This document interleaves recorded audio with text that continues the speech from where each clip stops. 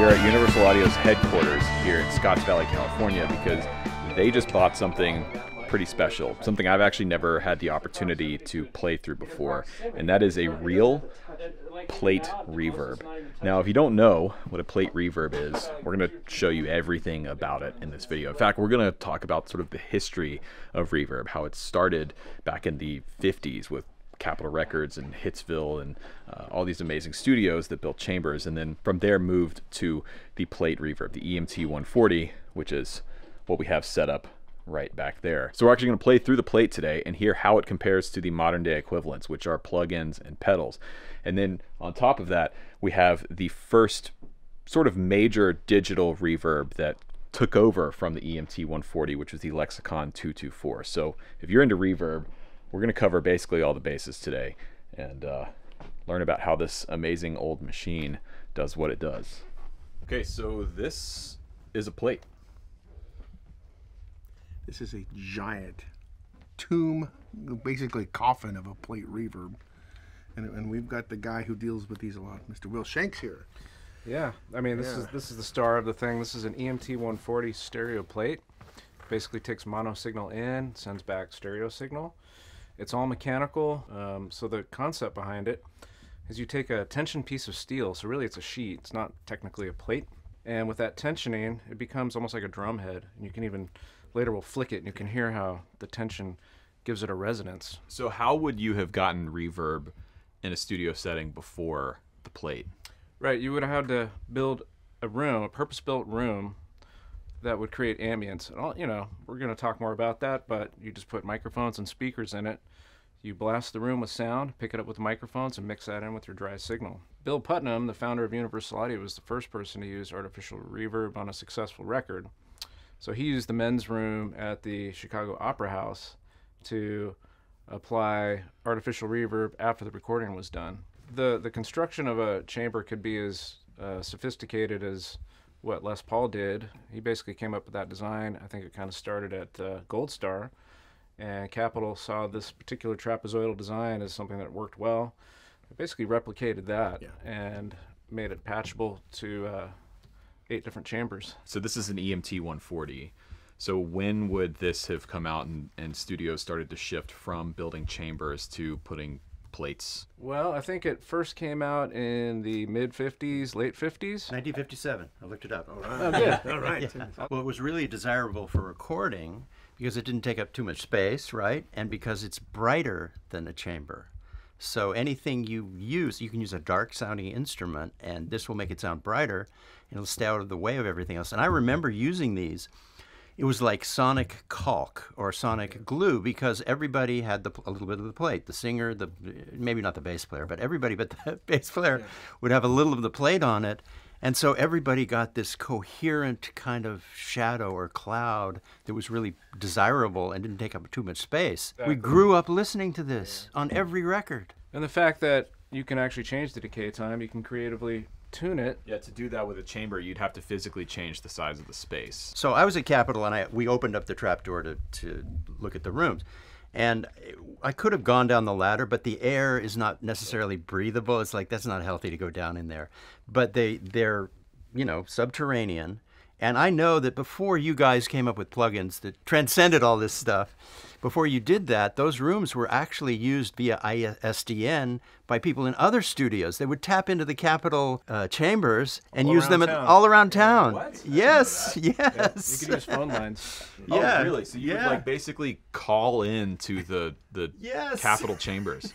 What? Do that. Actually, Bill Putnam did that too in Chicago. Really? Yeah. Oh.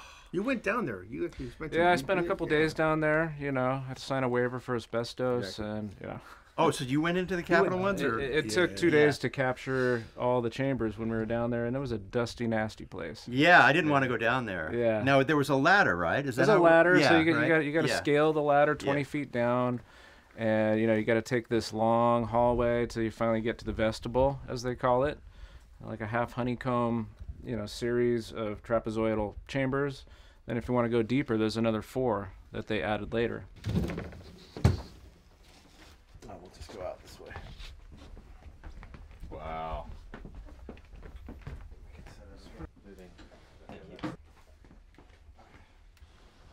We put it out in the hallway. Yeah. Oh, cool. Check this out.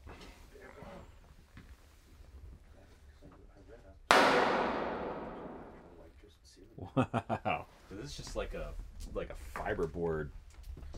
Yeah, it's basically ceiling tile in an office. A little bit more dense than that. But as you can see, it's the exact same dimensions as the plate itself. And if you look closely here, here's how it's tensioned. Just these nuts and the holes, reinforced holes, pull the tension 2 directions on each corner. Transducer is right here. This is what sends signal into the plate. And then the pickups are on either side. But the original pickups are right here. Kind of the same concept as the driver. So it's essentially the same thing, but kind of wired in reverse. It's like the difference between a speaker and a microphone. Very similar concept, but yeah, 2 different applications. Now, one thing I didn't realize that I learned is there is flutter and modulation on this plate, and I think that's one of the reasons we love it so much. As the waves go across it, there's a little bit of modulation and flutter that are actually part of the reverb. It's the same with springs. If you send signal down a spring, it's going back and forth, and there's torsion that occurs on the spring. So it's another form of mechanical reverb that has some of the same attributes. This is way more pure, and you can put a snare through it, and the attack is beautiful. It's just crisp, and you heard it just on the mechanical plate. A spring would rattle and boing, and it's not going to have that perfectly great immediate response that a plate would.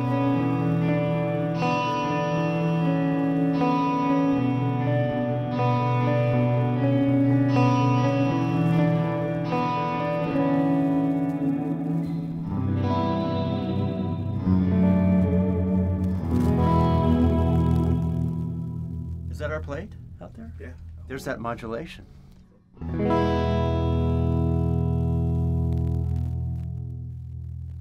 Little quiver or And it's still flutter. going. It's going to go out there for a long time. Yeah.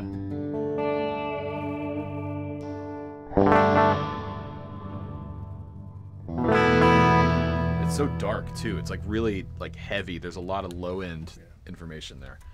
For a second, it sounded like an oil can reverb too. Just a little bit of. Anyway. So that's with the decay all the way up. We're fully maxed. Yeah, it's all the way up. That dampers is As far off away as from. So what if we tightened it up a little bit and got it like maybe halfway? That's the sound I've heard my whole life, basically.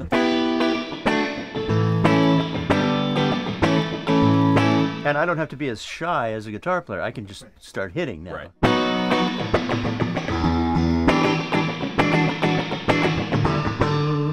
And that low end tightened way up too. Yeah, you could do a whole mix with really that one reverb, Yeah. maybe a couple of compressors here and there, and that would be all the upper gear you'd probably need to get a classic rock Tom Petty-ish, Yeah. like trio, kind of sound. Yeah, it does have like the.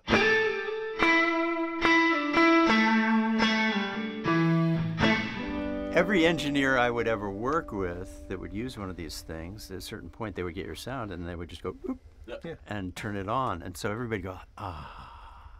So you basically took that big brown box out there and put it in that little brown box. In there, yeah, and that one has 3 different plates in it. As you can see, that's one big plate.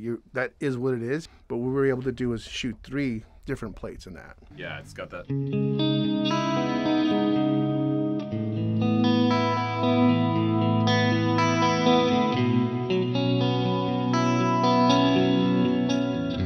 Right, so we started with the rooms with chambers, and then in 57 we go to the plate, which is revolutionary because you didn't need the chamber anymore.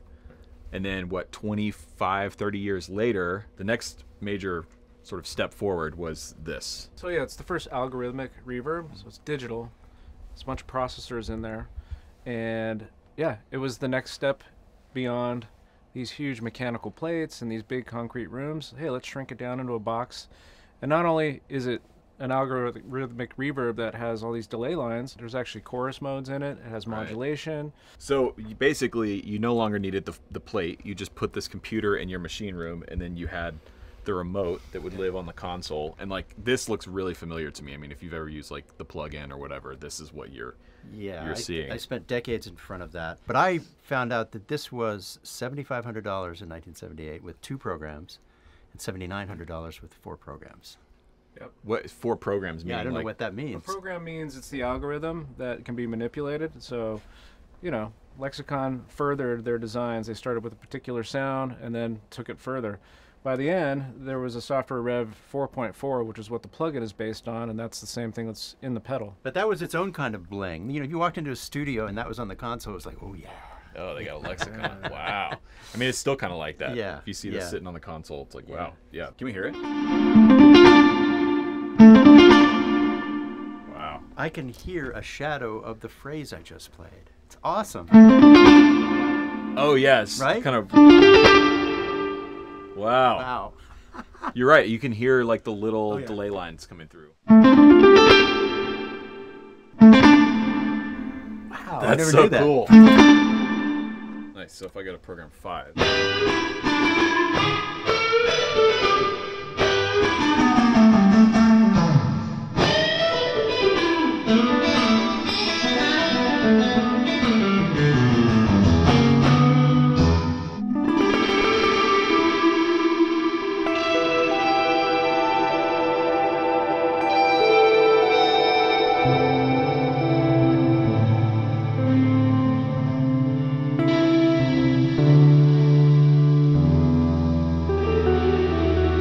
It's interesting because it's not transparent or clean or high fidelity at all. There's a Or lot natural. of or natural. Yeah. There's a lot of artifacts. It's oscillating. Yeah, it's really noisy, but that's kind of where it's like the plate is. That's kind of where the charm comes from. The thing that's unique about the 224, it actually has a split decay. So between a bass fader and a top end fader, they call it mid, but there's a crossover between the two sides of the decay. Oh, got it. So you So- can make the high end decay longer than the low end, or vice Exactly. versa. Yep. And then there's the treble decay, which just kind of rolls off the top end. So if you hit it, now you got the low frequency decaying much Right. farther. That's super cool.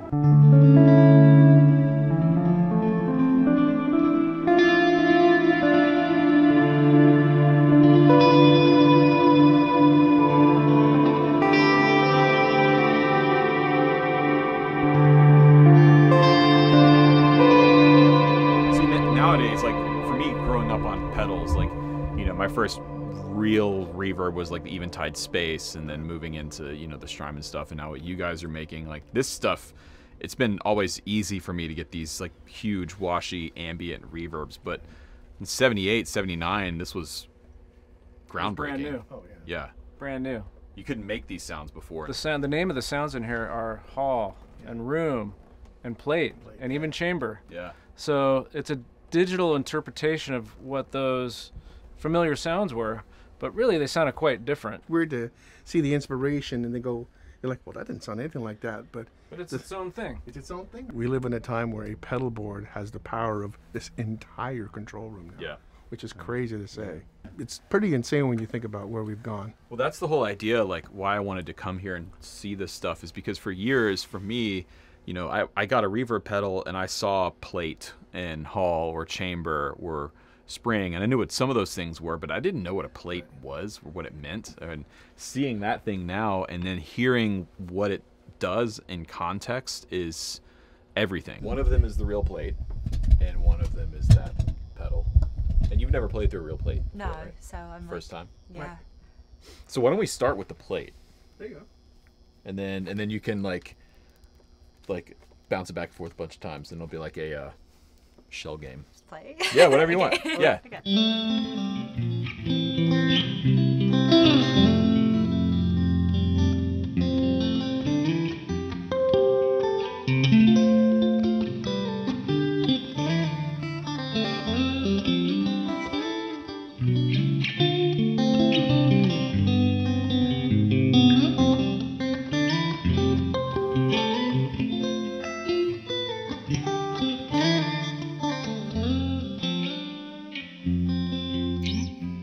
I don't even know what we're on actually. Were you switching? I'm switching the whole time. What? You were? Well, see, okay, there you go. Okay, I didn't hear any I difference. actually didn't hear any switching either.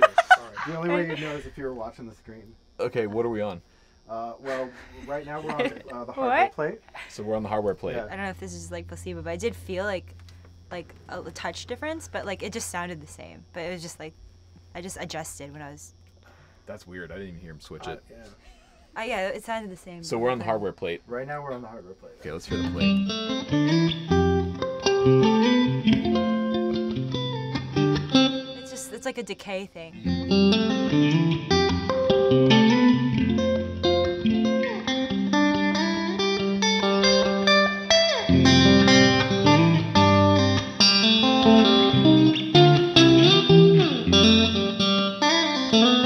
Is that the natural plate now? Yeah. Okay, there we go. Yeah, it's like a decay thing. Yeah. Now we eared this. We didn't actually take any measurements and try to match the decay. I just sort of eared it out. Okay. So we could move this around a little bit. I mean, it really fool me.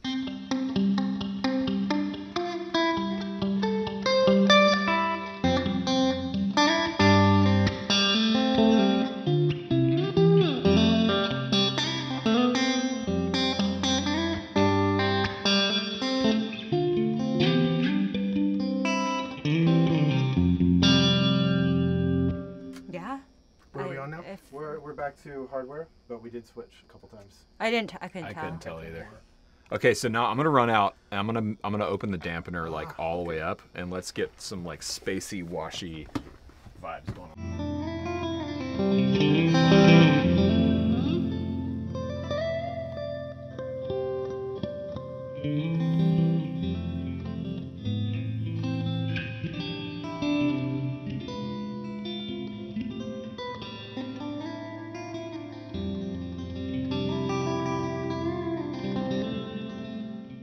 Wow. Yeah, I Switched couldn't it right tell. at the end. Yeah. And I just eyeballed it out there. I just like Yeah. twisted the thing on Oh, top see. until it, but I could hear your guitar coming through it out there, which is pretty wild. It's pretty cool. Wow.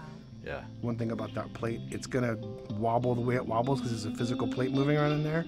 Where we can add that here, so we could go a little more ambient, even more, put more decay, put a little pre-delay and some modulation on it.